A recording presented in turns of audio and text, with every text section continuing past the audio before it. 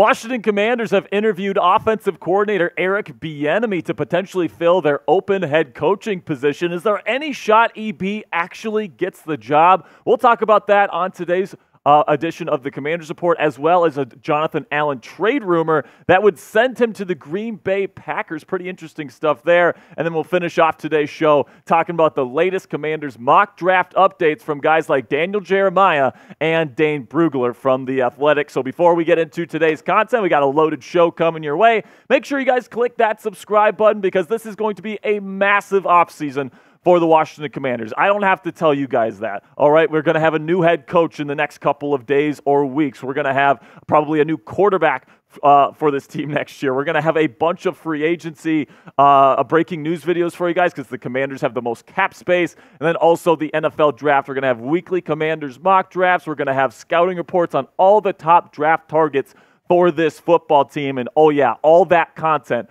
for free right here on YouTube. So if you love the Commanders, you want to become an expert on this football team this offseason, and you never want to miss a big story, make sure you click that subscribe button right now.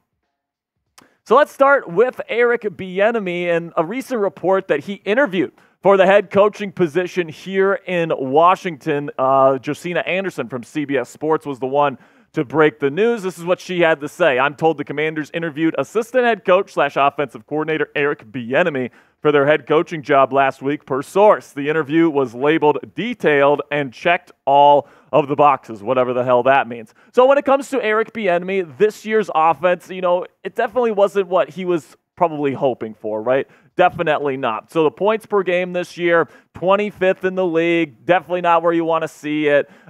These aren't necessarily the worst numbers in the National Football League, especially early in the season. This offense was getting going a little bit with Sam Howell, but towards the end of the season, everything started to crumble. Sam Howell started to play really poorly. Of course, this offensive line was arguably the worst in football, and it just wasn't very good. They had the fourth most giveaways as well with 32. Sam Howell led the league in interceptions. The red zone number there is a little bit optimistic there. Top 5 in red zone percentage. They just didn't get in there all too often. So I think that Eric Bieniemy showed this year that, in these situational downs, he can actually be pretty darn good as an offensive coordinator. He just needs that offensive line and the quarterback, which he just didn't have in Washington this year. And why am I so confident that Eric Bieniemy is a good offensive play caller? It's because he did it in Kansas City just 2 years ago. Remember, Patrick Mahomes won the MVP in this season, and it's not Andy Reid that calls the plays in Kansas City. It's his offensive coordinator. And last year, or 2 years from now, whatever you guys want to say,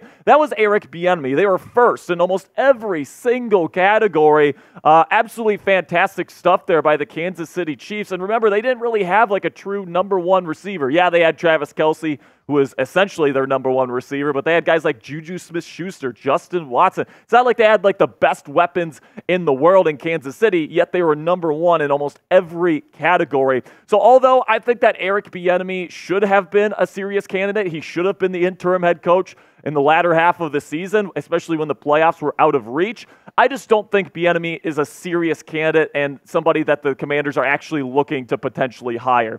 Because I think that because last season, the playoffs were completely out of reach for most of the second half of the season. If they wanted to try out Eric Bieniemy and they really thought that this guy had a shot to win this job, they would have given it to him in an interim role. I don't think that he is a serious candidate in their eyes, and they're just kind of giving him an interview to kind of check their T or to cross their T's and dot their I's. But I wouldn't expect Eric Bieniemy to be the next OC or the next head coach, I should say, of the Washington Commanders.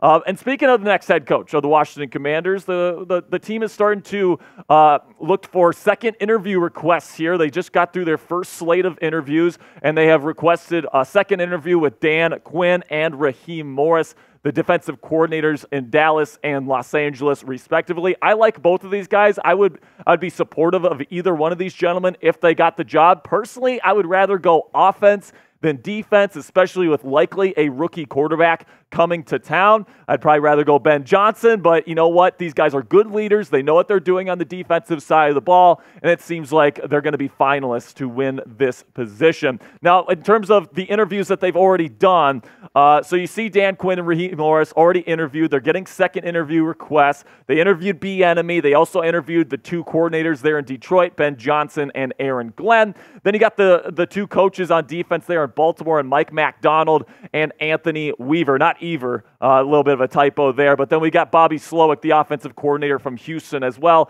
I personally, guys, if I had to choose between the names on this list, I want Ben Johnson number one, and then I'd probably take Bobby Slowick as my plan B. But honestly, Dan Quinn, Raheem Morris, they're both good coaches. I wouldn't complain if they got the job either. So let's talk about Eric Bieniemy for a little bit here, and let me know down there in the comment section, what grade would you give the hire if the Commanders actually ended up hiring Eric Bieniemy as their next head coach? Grade it for me, A, B, C, D, or F. How do you feel about Eric Bieniemy? Let me know down there in the comment section for today's pinned comment. YouTube's going to throw you an ad break at some point during this video. That's how the platform works. When that happens, take advantage of that time by grading this potential hire. Now let's shift to the latest Commanders trade rumor here, centering around Jonathan Allen, former first-round pick defensive tackle, has been made the Pro Bowl in 2021 and 2022. Had a little bit of a down year here in 2023. But now the recent Bleacher Report article breaking down all the potential biggest trades of this offseason includes Jonathan Allen going to the Green Bay Packers for a couple of mid-round picks. This is the trade idea that they had. You get a second-round pick, so you get the number 41 overall pick from the Green Bay Packers. So if this actually happened, guys, you would get, what, number 36, number 40, and number 41 right at the top of the second round in this year's NFL draft. So you'd really be stocking up these very valuable second-round picks. And then you also get an additional fourth-round pick. Green Bay's pick this year is 125th. So this is what Alex K. from Bleacher Report, the author of this article, had to say about this potential trade for Jonathan Allen to go to the Green Bay Packers. The Washington Commanders are a good bet to be active in the trade market during the 2024 offseason. The team is coming off a disappointing 4-13 campaign and now have a new general manager in place in Adam Peters. Allen has some of the most trade value on the team after making back-to-back Pro Bowls in 2021 and 2022. While his 5.5 sacks this year were his lowest total since 2020, he still had a strong individual season and appeared in at least 15 games for the seventh straight year. Allen had openly expressed frustration with how the Commanders were faring during a trying 2023 campaign. He's previously admitted that despite growing up as a fan of the team in Virginia, he's given thought to playing elsewhere and wants to be part of a winning franchise. While he hasn't officially requested a trade, it's possible he won't have to if the team implements a full-blown rebuild. And he finishes up here by saying ESPN's Jeremy Fowler said that teams had been inquiring about Allen's availability leading up to the deadline and noted that Washington could, quote-unquote, strip things down to the studs this spring, with Allen owed just $29.5 million in total over the next two seasons. There should be no shortage of interest if he shopped around. So for me personally, guys, I think because the Commanders are on the hook for the $12 million still left on this guy, on Jonathan Allen's signing bonus, personally, I'm not trading him unless he straight up demands a trade, because you're going to have to pay that $12 million over the next 2 years on your salary cap regardless, all right? So I don't want to go over that right now because personally, I don't want to pay this dead cap. I mean, I think that Jonathan Allen is a really good player. He's still young enough to be a part of this rebuild. And listen, it's definitely possible that Jonathan Allen just says, you know, I want to go to a winning franchise. I've been here long enough. I don't want to be a part of a rebuild. Trade me elsewhere. And listen, if that happens, I think that this trade offer would actually be pretty decent. But at the end of the day, I like Jonathan Allen. I think him paired with Daron Payne makes one of the best defensive tackle duos in the league. It could be the foundation of this defense for years to come. So personally, I don't want to trade him. But if he demands a trade, would you accept this offer from the Green Bay Packers? Type A for accept. Type D for decline. For me personally, if Jonathan Allen demands a trade, I think this is a pretty fair package for the Pro Bowl defensive tackle.